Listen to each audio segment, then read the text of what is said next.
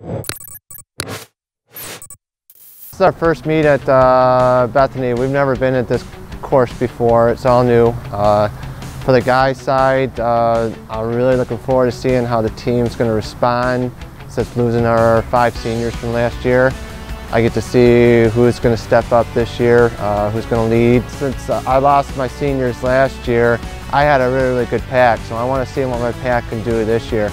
The teams we looked at the results from last year, and on paper we should be able to compete. I think we should be in the top 5 of all those, so it'd be really interesting. I think if we can do that, it'll be a motivator for us for the whole season, for the end when conference comes around. Looking forward to seeing what type of improvement. I haven't had the girls in the past couple of years, so this is the first time I'm getting them since I coached them for the first 5 years. I'm looking to see number 1, Marissa, who's top returner this year. She's gotten better every year, and she's come close to qualifying for nationals. So I want to see how she did, how all the other girls did in their summer training. Well, from what I understand from the course runs mainly in a bunch of fields, so I'm not sure if there's any type of elevation.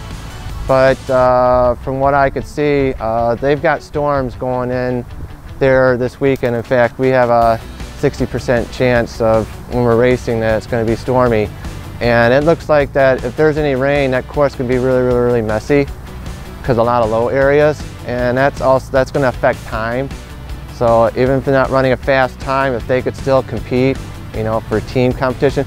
So I'm more solely looking at how they respond as a team than actually what kind of times they're running, because that'll show me a lot.